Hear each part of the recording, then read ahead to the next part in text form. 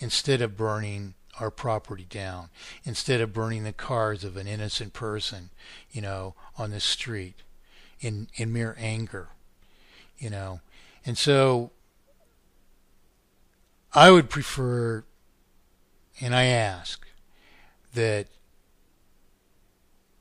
we return to sanity and that these activities cease, because if they aren't seized, and if we do not adopt a rational solution to the problems before us, we're only participating in our own inevitable failure by ignoring, again, the only thing that can save us. Only the truth can set us free.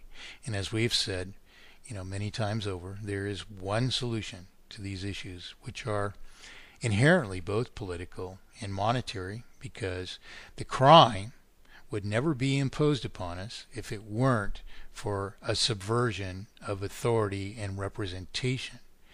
Not only an original one, but a persistent subversion or usurpation of representation to this very time. So it's only by recognizing all these issues that we'll solve them.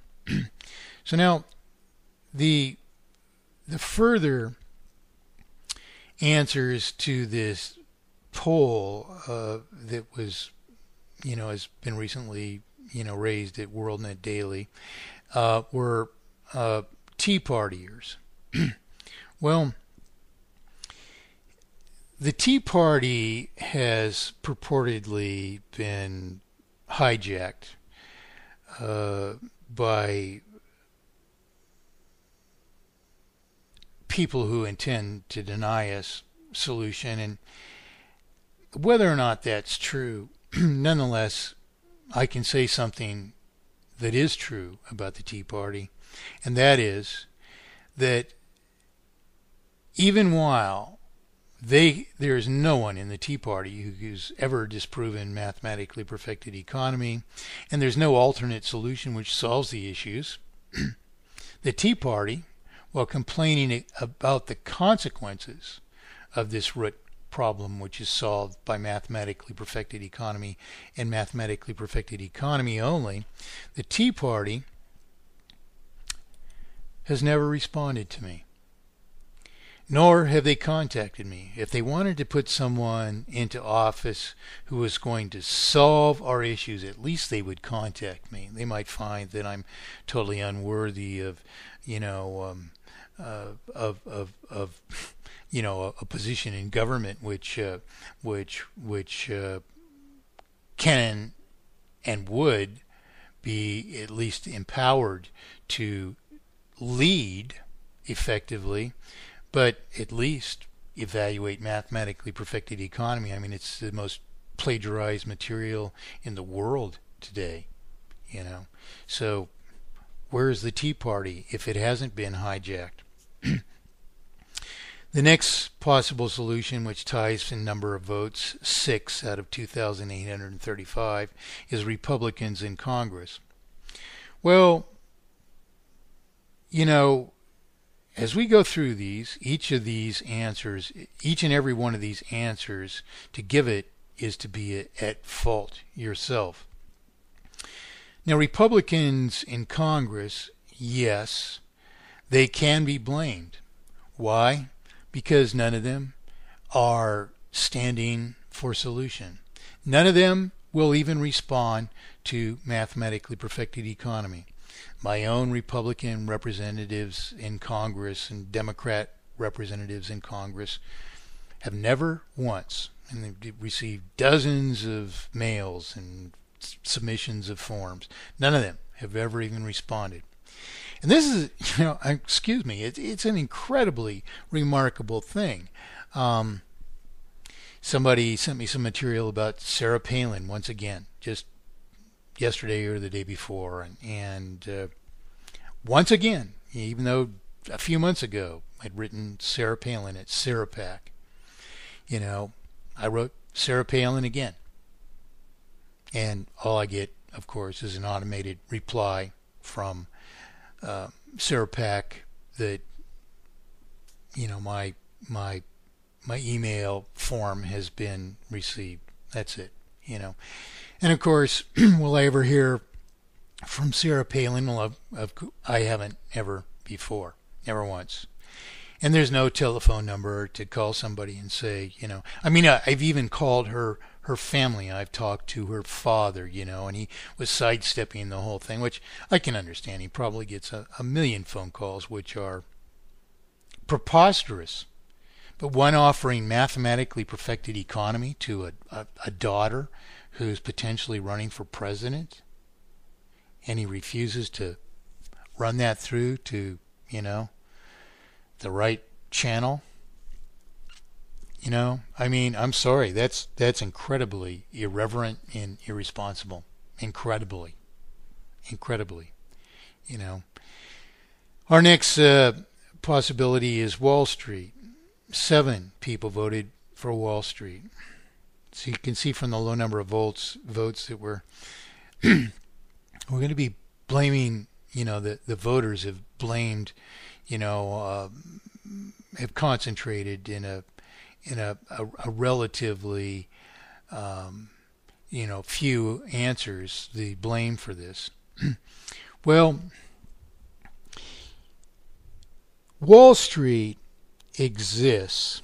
I'm putting all these answers into perspective if I can for you.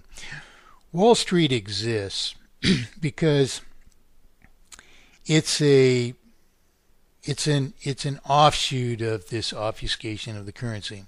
When you deny people their right to issue promissory obligations to fund their enterprise, that is, to establish a new business. If I wanted to go into business doing things that I have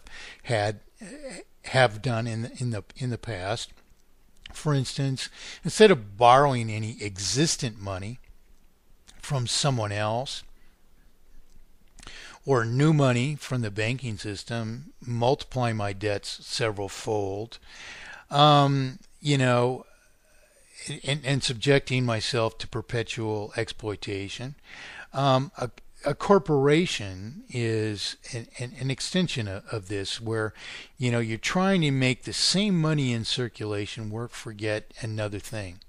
So it's pitted against an improbability of success, in that money which needs to represent other things already must represent a further thing as well, the objects of which both representations can never be served simultaneously, of course.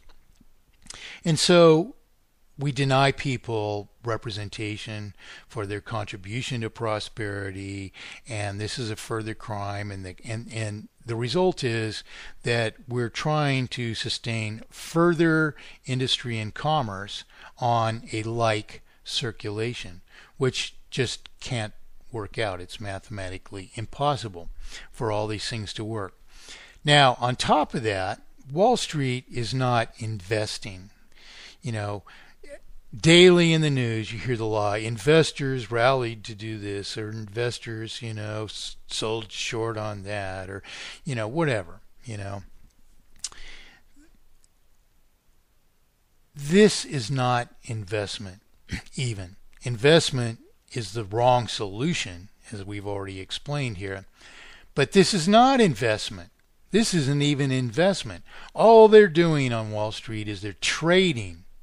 They're trading ownership in these corporations as if they should go up in value as much as they're taking from trading.